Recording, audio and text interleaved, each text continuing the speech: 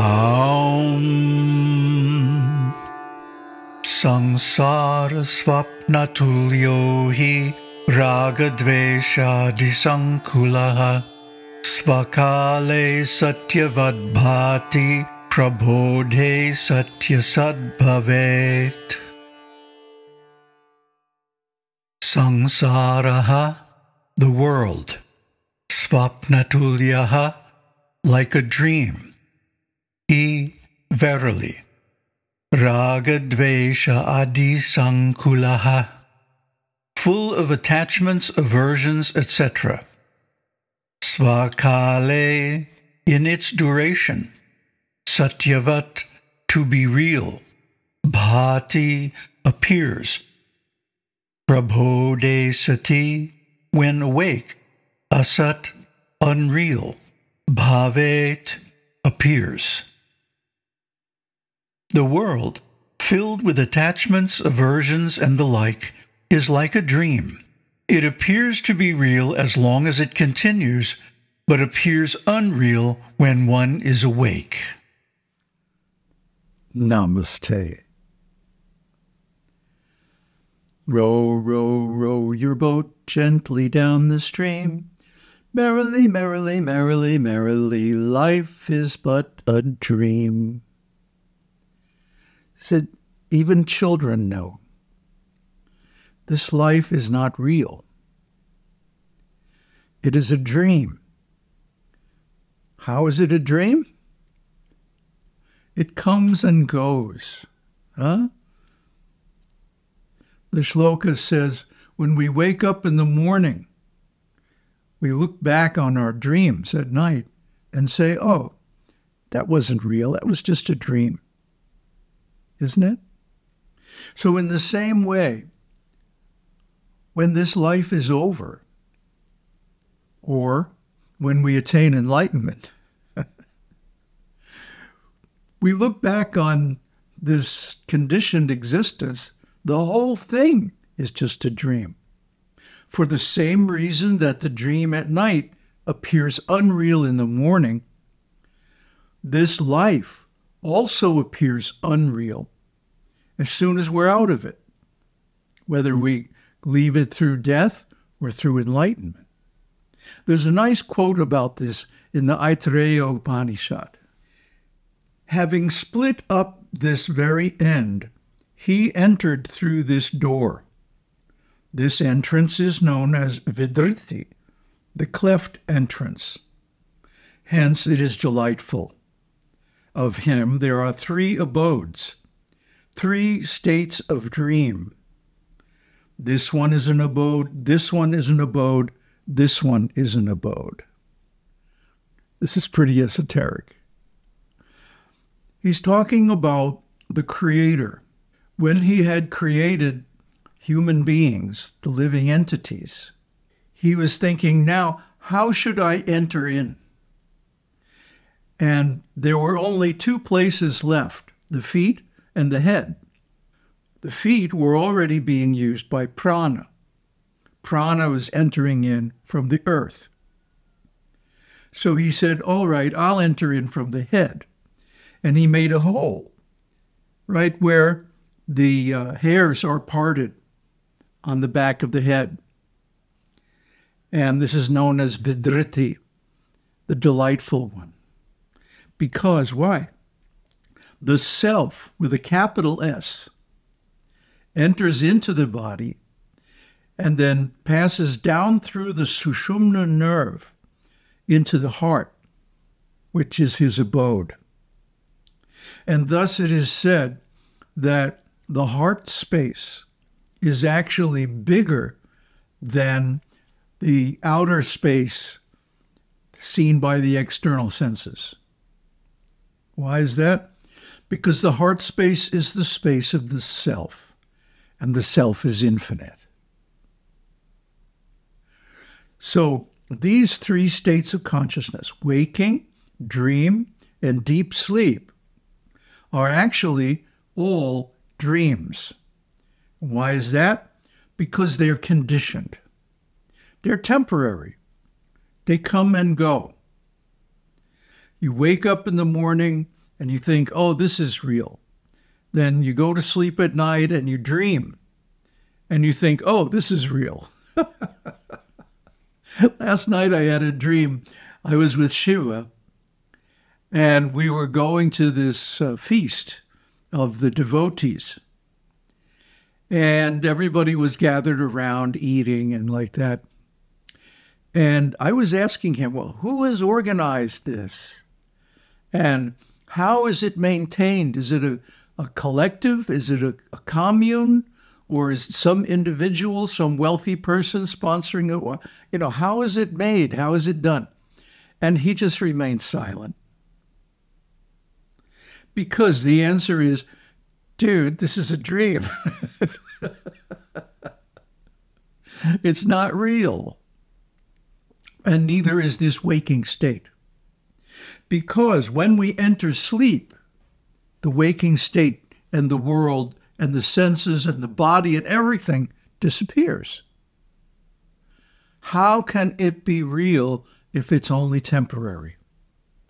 That's the same criterion we use to dismiss the dream as being unreal, isn't it? That, oh, when I woke up, it disappeared. But when we go to sleep, the whole world disappears. In a subsequent verse, it's going to compare the world to the foam in the surf.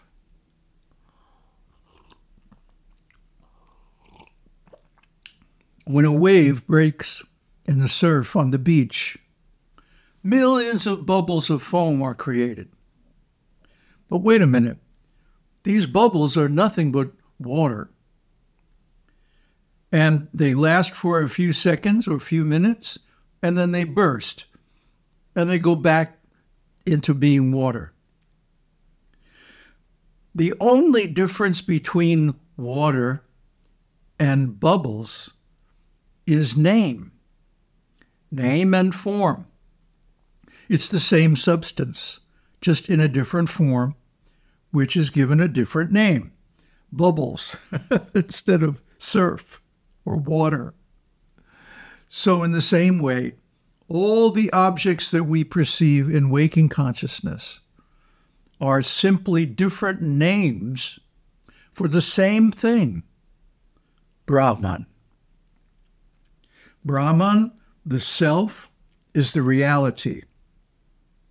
These different names and forms that appear temporarily and then disappear again, being absorbed back into Brahman, are unreal for the same reason that a dream is unreal.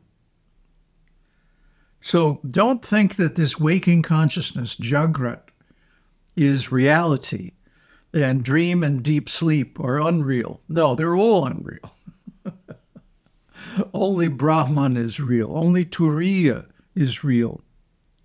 Because Turiya consciousness is present at all times, during all the other states of consciousness, and during all different conditions of life, waking, dreaming, sleeping, birth, death, reincarnation, in-between life state, so on and so forth. And if we get liberation, even then, Turiya is there.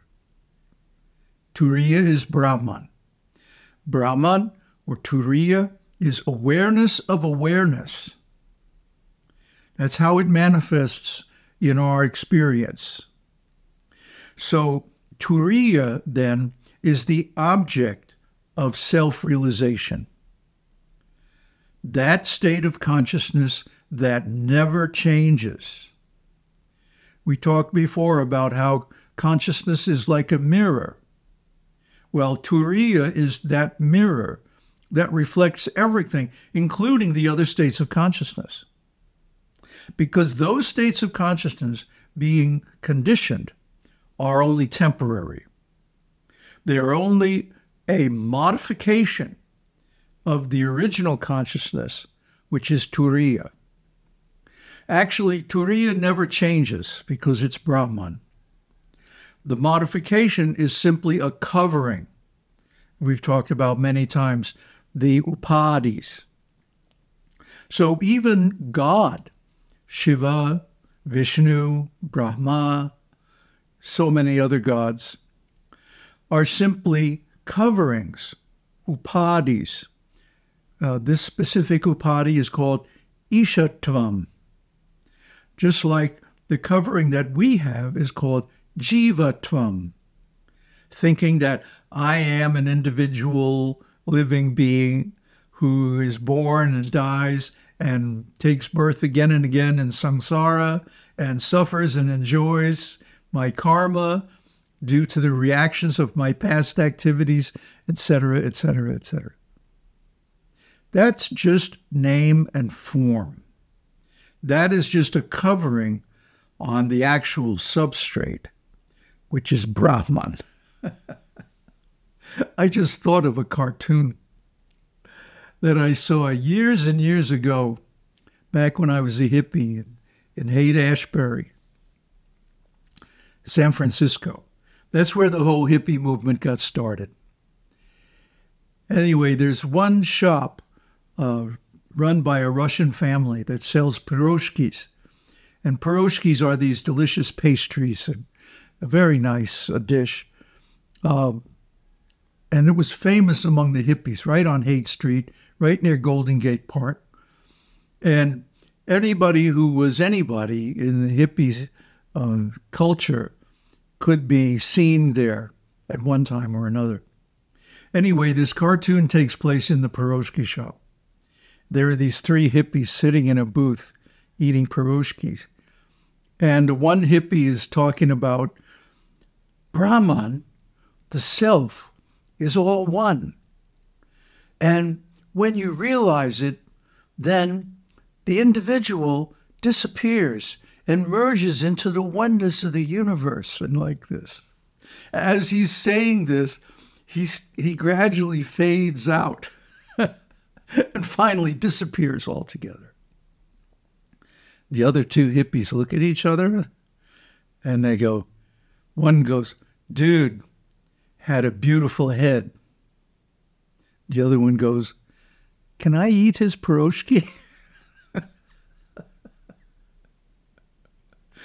See, if you actually realize Brahman, the phenomenal world disappears. Not that you disappear, but the world disappears. Then how is it, one might ask, that even realized people are seen to have a body and senses, and they move around and do things and say things? Huh? How is it possible if they don't perceive the phenomenal world? And the answer is, we perceive what other people, what conditioned or unenlightened people think of as the world or reality, as an illusion based on Brahman, and that only Brahman is real. So yeah, we can still act in the illusion just like we can act in a dream at night, even knowing that it's a dream, like during lucid dreaming. We can still act in the dream as the dream self without breaking the dream because of our knowledge that, hey, this is a dream, this isn't real. So we could think of it like a movie. A movie is projected in the theater on a screen. And then when the movie is over, lights come up and the screen is there, unchanged, no matter what kind of action happens in the film. The same is true of Brahman. When this life is over, or when we attain enlightenment, we see just the same thing, Brahman, unmodified, unchanged, as the screen, and the life as the temporary actions and reactions. And it's all simply due to name and form. Om Tat Sat. Om Shanti Om. Om Namah Shivaya.